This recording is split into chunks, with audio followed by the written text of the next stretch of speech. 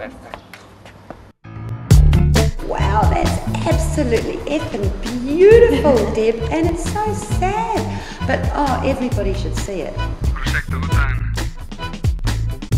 There's not a lot of words in this. Buenos Aires, Argentina.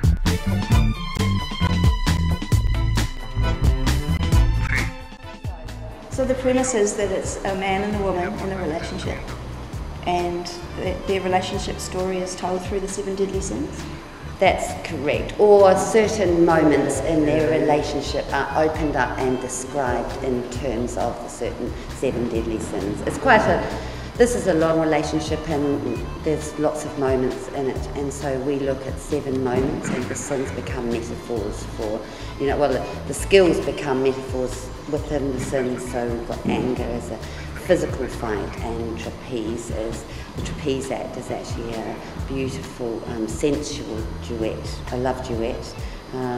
The pole act is a prideful act of great skill, and then the swinging trapeze act is joyful and beautiful and has gold pouring from the ceiling. Buenos Aires, donde cosecho mis anhelos y mis pasiones, pero solo hay vacío y no estoy satisfecho. I'm the producer of Orchid Productions. I've been working with Deb for about 2.5, 3 years now, and we work very closely together on putting the shows together. Essentially, Awkward is definitely about creating a really international product, and then making that product as accessible as possible to as many people as possible, obviously developing our audience.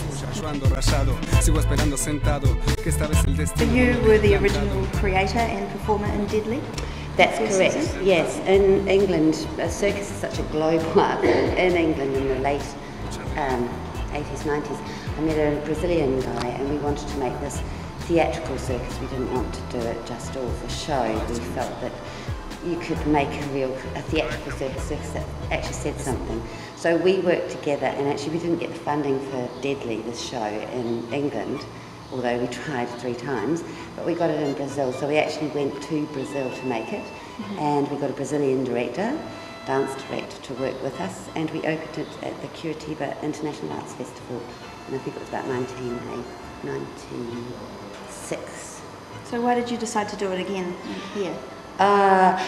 Well, we performed it internationally for about nearly 10 years, but here, the reason I've decided to do it here is because I've got Rodrigo in Virginia, and they are amazing. It's quite a complex show, Deadly. It needs fantastic circus artists and fantastic actors and people that can move and dance, and Rodrigo, Oses and Virginia Molina, who are here from Argentina at the moment, are those kind of multi-skilled performers, and they're wonderful.